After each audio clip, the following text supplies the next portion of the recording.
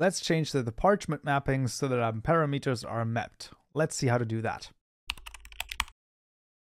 Alright, friends, that's back in IntelliJ once more, and in this tutorial we're going to be adding the parchment mappings to our project. Now, this is actually a fairly straightforward process, and I will link two things in the description below. Number one is the librarian GitHub repository right here, where we can basically take a look at the Forge Gradle setup, and everything here is explained basically how you should do it. And then I'm also going to link the Getting Started, where you can find the version of Parchment that we're going to use basically. Of course, we need 118x, and currently the version is from the 19th of December. So we're basically going to copy over these few things right here, and I will actually do this the following way. So I'm going to open my build.gradle file, and I have everything that I need open on the other monitor. So you can see basically pasting this in below the Minecraft net right here. Then we have the librarian class path, very important, also pasting it directly below this. What's very important, this plugin, the apply plugin, has to be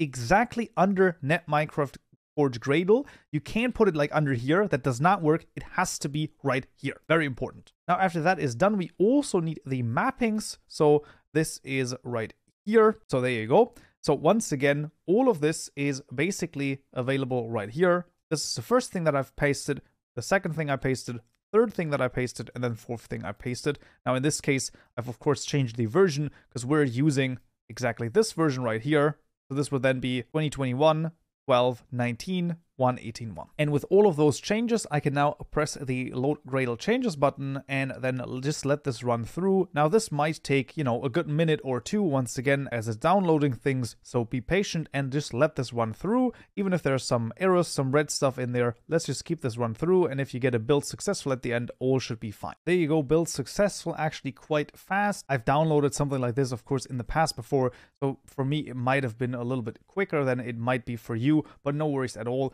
Like I said, just be patient, let this run through, and if you get a build successful, then everything should be fine, and then we can basically proceed with the coming tutorials. It's not actually the most important thing to change this. This really only adds parameter, was basically parameter names and map parameters to some of the methods. Now, this is not the biggest priority, however, it is really still nice to use, so I just definitely recommend actually adding the parchment mappings into your project as well. But that would already be it for this tutorial right here. I hope you found this useful and you learned something new, and I'll see you in the next tutorial. So, yeah.